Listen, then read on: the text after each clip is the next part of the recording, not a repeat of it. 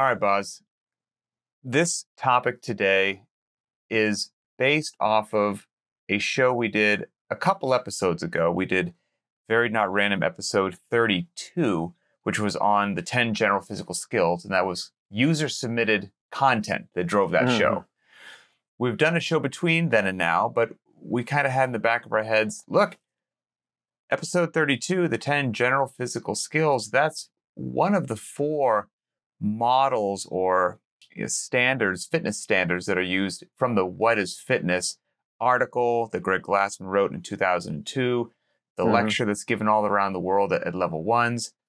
We probably should chat about the other models. And so today we're moving on to the second model, which is the hopper. And when I brought this up to you, I had no idea.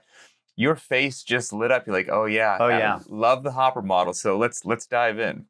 Yeah, I really do. I feel like the hopper, more than any of the others, is just so rooted in pragmatism and real world application that I think it's a really powerful tool to introduce the concept of fitness in a way that people can immediately connect with.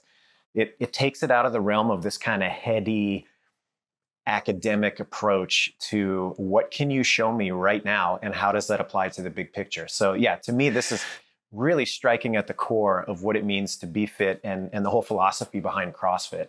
I was going to say the teacher looks at the class and goes, you know what? Let's go out into the schoolyard. I'll show you what I'm talking about right now. Exactly. That's exactly it. Put the piece of chalk down. We're going to head out there. So for anyone who's unfamiliar with it, as I said in episode 32, I wholeheartedly encourage anybody who has not, go into Google, type in what is fitness, CrossFit, Greg Glassman, 2002, that article will pop up. Consider an absolute must read. And that lays the context for what we're talking about is that article, What is Fitness, changed the course of the fitness industry as far as I'm concerned. And it was Greg's, exactly as the title states, what is fitness? Back then, the definitions were loosey-goosey at best, did not lend themselves to being measurable, observable, or repeatable. It didn't sit well with him. And he defined fitness, gave 4 models to support what he was talking about. And today is going to be that second model. So first of all, if somebody's like, okay, we're going to talk about the hopper, makes sense. Gotcha. It's the second of 4 models. Gotcha. What the heck is a hopper? It's a great question. So it's really simple. You have basically a lottery ball mixer or a hopper where you're throwing physical tasks in the mix. Could be anything. It could be a CrossFit workout. It could be hiking through the woods for a defined amount of distance. It could be digging a ditch. It could be really anything that you could put a stopwatch to, measure the effort, repeat the effort, etc. And the idea is that if you're going to talk about fitness and fitness being a broad adaptation, not just the specific thing that you're good at in a very specific context, you have to have a way that you can really look at different tasks and how you perform. So you throw all of these physical tasks in the hopper, you mix it up, you pull it out, and you see how well you do. And you pull out another one and you do the same thing, and you pull out another one and you do the same thing. And over time, if you do that enough, you're going to get a really good picture of how well-rounded the individual is. And so the statement that boils down to is he or she is fittest that is statistically best across the broadest range of activities, not the person who's really dominant in one area but falls apart during everything else. And that really is at the core, like I said, of the CrossFit philosophy. So it's an awesome, awesome way to start framing the broadness of the fitness that we're trying to develop. So the tasks that we could put into the hopper, you mentioned a few of them, which are great because you could put in a named workout like Fran. You could put in your 1 rep max, squat, dead, bench, if you so desired, and then outside of the gym, outside of the box tasks, like we're going to dig a ditch that's 2 feet deep, 50 feet long. Who's going to do it? Who's going to do it first? You all have the exact same soil. Okay, so let's not say crazy things like that. It's all if it's fair and we can measure it. So are there things, is anything fair game? Are there things that aren't okay to put in the hopper, or maybe if is not okay is not the best phrase, are less valuable and less meaningful, and some things that are more meaningful? Or can you put literally anything that you want in there? I mean, if you're really taking this experiment to its end state, then yes, nothing is off the table. However, I think the practicality starts to die off when we start looking at really specialized, really select skills or very, very specific activities. Yeah, okay. Conceivably, you could throw a unicycle ride in the mix, and Okay. there may be a place for that. It may suggest some things about your balance and other of those Right. 10 skills that we talked about.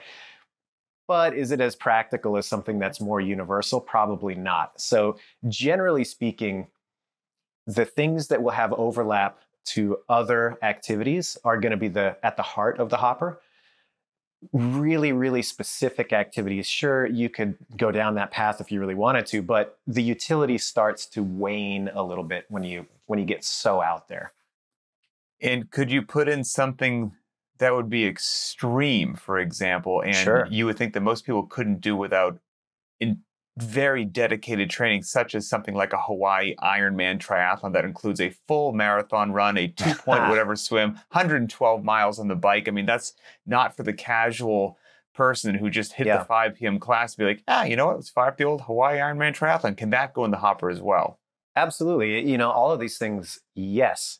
The question is, what are you trying to do with this as a thought experiment? And like I said, the utility is trying to describe the breadth of fitness that we're looking for. I think a lot of times when people take this and they want to put their little pet activity in that is a really extreme outlier, they're doing so in a way, in my opinion, that they're trying to find a way to delegitimize this as a thought experiment, not actually to explore it for what it's intended to be. It's usually, look, the average CrossFit athlete can't do this, ergo your model falls apart. It's like, no. You're cherry picking one data point. That is not at all what this is about. What it's about is looking at the overall capacity, not how you do in any one thing. And that kind of leads into the classic example that, is still taught at level ones today, where you have 3 different athletes that line up next to each other. One of them is an elite endurance athlete, like a marathon runner. On the other end of the spectrum, you have somebody who's a top level power lifter. And in the middle, you have somebody who's like the prototypical CrossFit athlete. You could have a high-level games competitor. And so then the experiment is you turn the crank and you pull something out and you see who does the best at that thing. Maybe the first one you pull out is a 50-mile run. Well, the marathon runner is obviously going to have a leg up there. CrossFitter is probably going to come in second. That powerlifter guy, he's not even going to start the race. He's like, forget it. Right. You turn the crank again, you get a heavy lift. You're like, well, powerlifter wins. CrossFitter comes in second. Marathon guy, he knows he's not going to do very well. So he probably doesn't even bother stepping up onto the platform. You turn the crank again. That third thing that comes out, maybe it's a mix of an endurance and a strength event. Well, CrossFitter guy now has the huge advantage. He's probably going to come in first on that. You turn the crank again. And, the story is, the more you turn that crank and the more blended these activities start to get, the more the advantages that CrossFit athlete is going to have, and the more you recognize the deficiencies in these extreme outlier athletes. Yes. I'll sorry to cut you off. I'll finish the thought there. So then the thought is that if you look at those extreme athletes, like a high-level marathon runner, a high-level powerlifter, it's not that they are not impressive. They are very impressive in their domain. But can they have the claim to be the fittest? Right. Well, on the strongman or the strength athlete, it's pretty easy to see the things that he's lacking, especially when push comes to shove. He's not going to run that marathon. So how can he claim to be the fittest? Same thing with the marathon runner. He's going to have an amazing endurance capacity. No slight against that. I mean, that's incredible what some of those guys can do. But the list of things that he cannot do is going to be pretty significant as well. That's the sacrifice that he's made in order to get so good at that one thing. So then how can he claim to be the fittest? Best marathon runner? I'll give it to him all day long. But fittest? Nah, there's too many things that he demonstrably cannot do. And there's a couple things this also identifies, and I tried to scratch them down with my terrible handwriting so I didn't lose them, is number one, in my opinion anyway, the hopper becomes more illustrative and more valuable the more tasks that you put on it and the more varied that they are. So if there's only 5 tasks in there, well, that's not a lot of variance. That might sway one way or another. Now, if we're talking 10, 15, 100 different tasks, that breadth and depth of capacity of what we're trying to accomplish with general physical preparedness starts to shine through. And then the more varied, not just a lot of tasks, but the more varied, because you could put 100 tasks in there, but it's, well, task number 1 is run 4 miles. Task number 2 is run 5 miles. Task number 3 is run 6 miles. That's not 100 tasks. Okay, so we want variance of the tasks as well.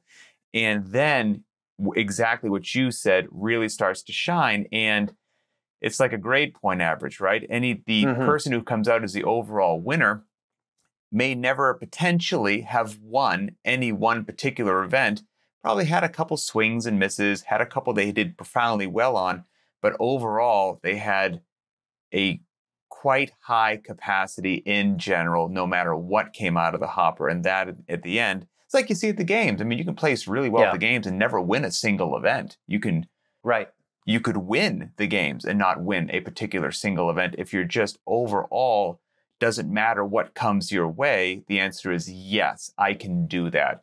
This person might beat me on this one, but I'm going to be second. Like, it's just, you're good to go. And then, I'm sure you've got something to say, but before I lose it, I want to have this.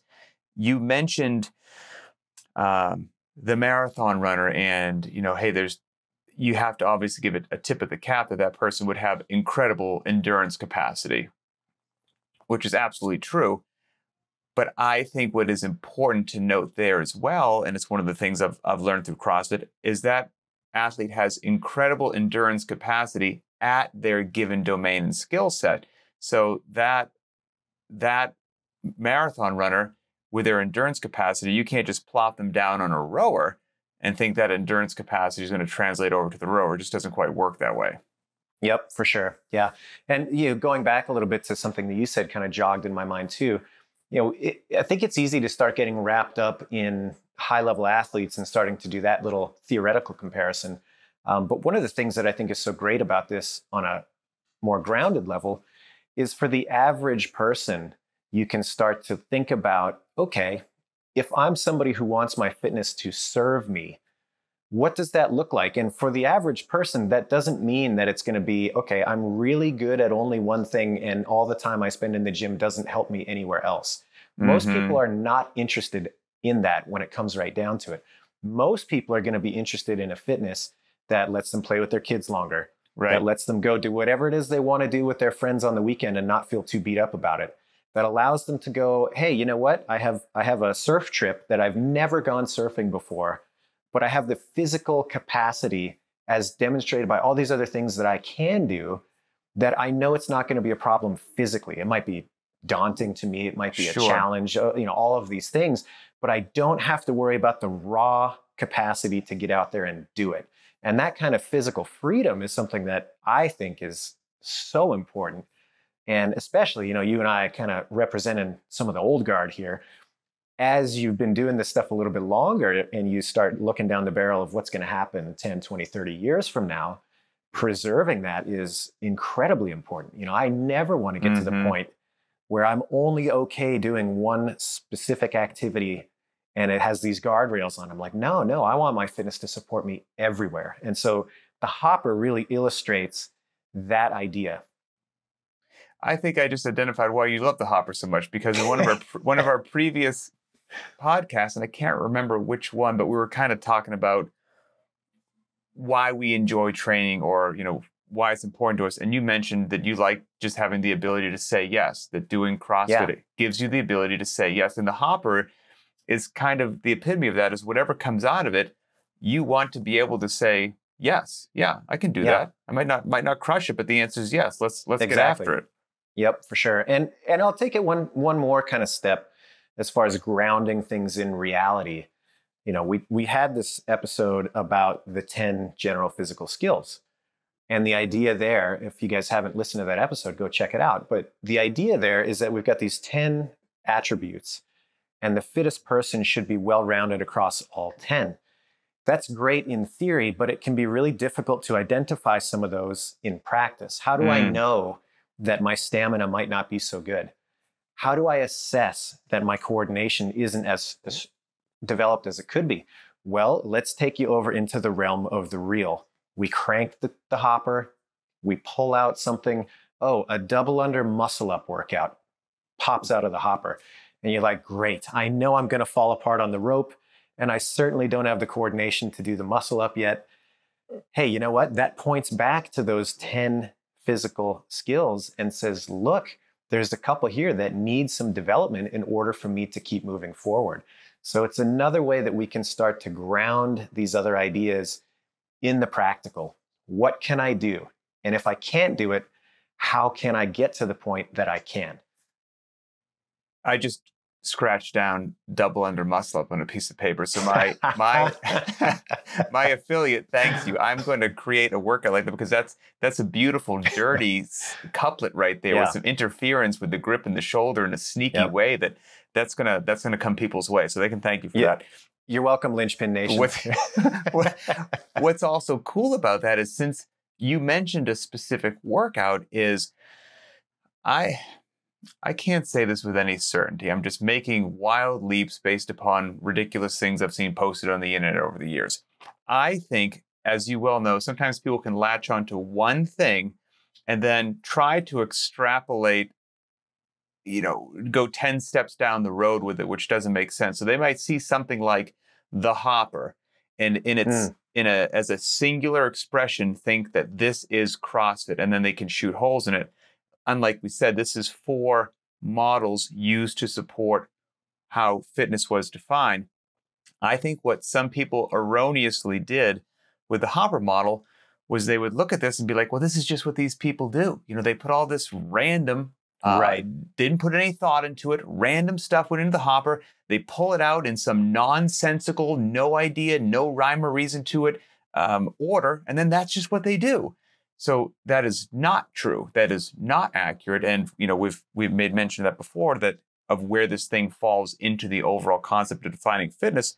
But I think it's valuable just to take a pause and say, the hopper is a thought experiment, a wonderful thought experiment, but it's more of a thought experiment to do exactly what you spoke about, which is testing the individual to potentially identify holes, deficiencies, how you stack up against other people. It is not how I would recommend you program, because it's something very if you're the luckiest person in the world, then maybe you just happen to pull out each day complements beautifully what happened the day before, but the chances of that are very low. You could run the risk of day 1, you pull out 5x5 back squat. Great.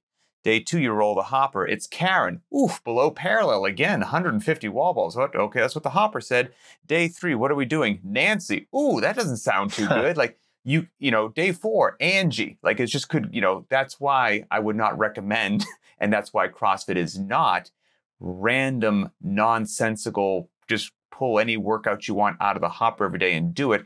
That's not it. The hopper is a thought experiment, one of the 4 models to help define fitness. So I think there's just value in kind of getting that statement out there. And I would say that as a tool to inform your programming, it can be really, really helpful. However, if it's the only thing that you're doing, you're just turning the crank and hoping for the best, that's just lazy, in my opinion. But if you're taking stock of this constellation of results that you're getting from engaging in these workouts regularly, and you start to notice the trend within your own results, or if you're responsible for others in the role of a coach or trainer, you start to notice that across the population, there's certain pockets within that constellation of results that are less developed than others. It's like, oh, that's a huge red, beacon that says we need to spend a little bit more time over here and bring that up so that the whole can benefit from it. That's the best implementation of the hopper as a programming tool, in my opinion. And that's what should come ideally in athletes' way, whether they're programming for themselves in a garage, going to an affiliate, if the individual doing the programming is throwing beautiful variance their way, then you will have all those high, lows, different time domains, rep ranges, loadings. This one has a gymnastics bias, this one is barbell, and you should, over the course of a week or a month, get that valuable experience. You're like, these days went great, these days I was bottom of the pack, these days whatever, and that's some very interesting and telling data. Based upon this, it looks like I may want to do some strict pull-ups a few times a week. Might be a good thing for me to do, et cetera, et cetera. Or, my engine isn't quite, I crushed the barbell. You give me a deadlift, I'll knock it out of the park. When those 5K days come up, suddenly I got a bit of a cough and I'm not showing up that day to the class. Like it can be very, it can be very telling. And that's variance. Random is what we talked about a second ago, where you're just willy-nilly pulling things out and hoping for the best. And that is not only the name of this podcast, by the way, varied, not random, is because those two terms should not be confused. But that is, I think, another thing that could cause confusion to the layman, that they just associate those two terms together. Variance and random are not the same things. The tasks that you put into the hopper, you want to have a high degree of variance with those tasks. Now, they will come out in a random order, but those two are, they are complementary with this model, yet distinct in many ways as well. Yeah, exactly. Let's see. So yeah, I would think that is one of the best things that you said. It's useful at identifying deficiencies. It's great because it kind of takes it out of the classroom and out into the real world. And it is one of the most meaningful and beneficial, and I think easiest concepts for people to wrap their heads around.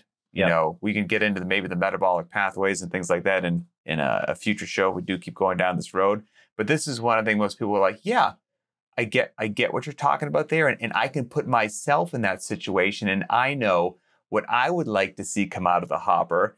And I know what I would not like to see come out of the hopper. And if you can put yourself in that situation, truthfully, you have a nice little blueprint of maybe some areas that your fitness would benefit by you giving it a little bit more time and attention. Yeah, absolutely. And again, to think about fitness on a broad level, it can be very illustrative to the person that's just getting exposed to these concepts. When you do have that example of an athlete like a marathon runner, like a high-level cyclist, these athletes are amazing, and they often get propped up as the pinnacle of fitness. Without a deeper understanding of what we are considering to be fit, it's hard for the average person to wrap their mind around that person not being fit. You're like, well, look at their performance. It's incredible. How could you possibly make the argument that they are not the fittest athletes around? And it's like, okay, well, let's talk about that. They're exceptional at one or two of these activities, but is it possible for us to come up with a list of things that they are not going to be very good at? Is it possible that we could come up with a huge, overwhelming body of evidence to suggest that they were not fit as illustrated by what they cannot do? And the answer is, well, of course, yes, when you start looking into that. It's just most people wouldn't have considered it in those terms without some sort of practical tie-in. Yep.